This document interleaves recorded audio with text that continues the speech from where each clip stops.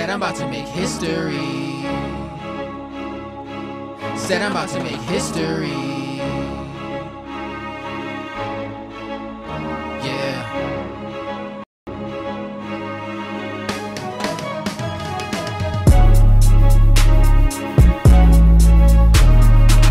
Mary Eliza Mahoney was born in 1845 in Dorchester, Massachusetts.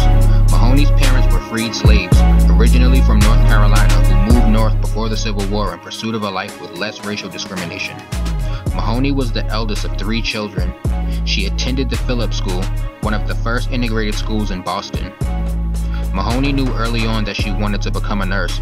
She worked at the New England Hospital for Women and Children for 15 years before being accepted into its nursing school, which was the first in the United States. Mahoney's training required that she spend at least 1 year in the hospital's various wards to gain universal nursing knowledge.